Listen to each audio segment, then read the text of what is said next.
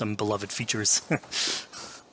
So are we going to be able to tattoo Eivor? Yes, by collecting these tattoos, you actually bring them back to your settlement, and then you can customize different body parts, having different tattoos everywhere. So again, another form of expression, and it's sort of to represent that Viking culture. Fizz, one of my favorite things when I was just out there exploring East Anglia was coming upon a house or a building and realizing that there was a chest inside, but that there was no easy way in. And in this case, I saw all the doors were barred, but I knew that because there was a chest in there, there must have been some way to get inside. So I went around the back and, you know, found a way in.